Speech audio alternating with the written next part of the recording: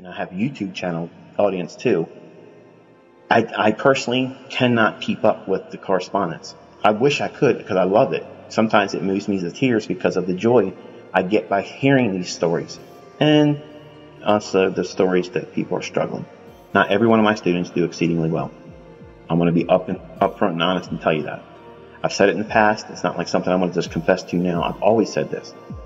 This is a very difficult business to do well in because you're competing against yourself.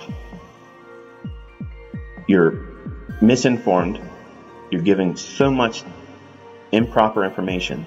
And there's so many people out there masquerading as someone that knows what they're doing. And all of that is a disadvantage for you. And it's almost like a landmine field laying in front of you. And you really need to know where to step. Because if you step the wrong place at the wrong time, it's over. And if you do it enough times, no matter how strong you feel about conquering this and knowing that there are going to be periods of adversity, at some point, even the best of you will want to throw in the towel and quit. I'm here to tell you, don't ever quit. It doesn't cost you anything to watch these videos except for the time that you invest.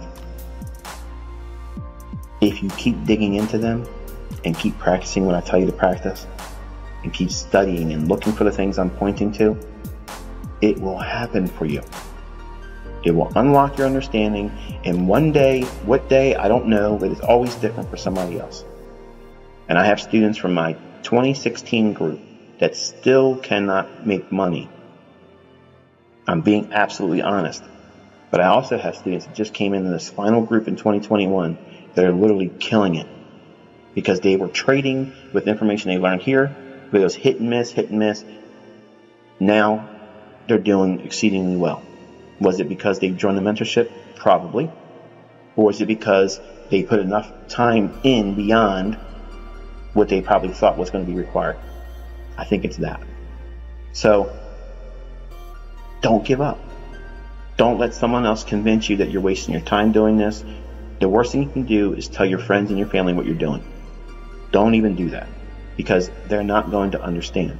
And they're going to be asking you, usually at the wrong times, hey, how you doing? You're so-and-so. And it'll be a period where you're struggling.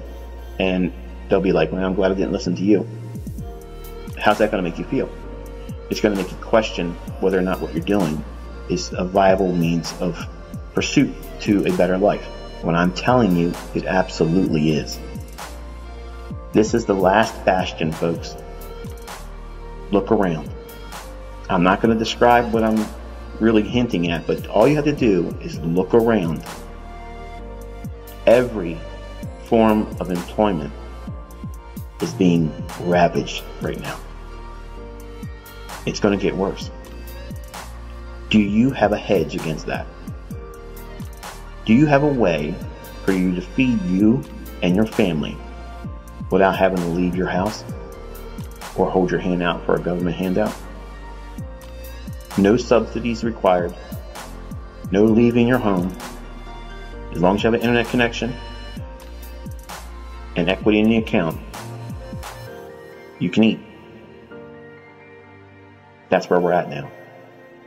It's not about getting rich.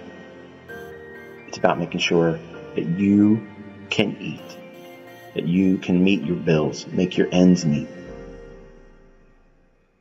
So it's my prayer and heartfelt desire and passion to inspire you to do well. And hopefully I've given you some tools here to do that, or at least begin the journey and working towards it. You're always in my prayers. I'm always thinking about all of you. Even I don't know you. I've never laid my eyes on you face to face, never shook any of your hands.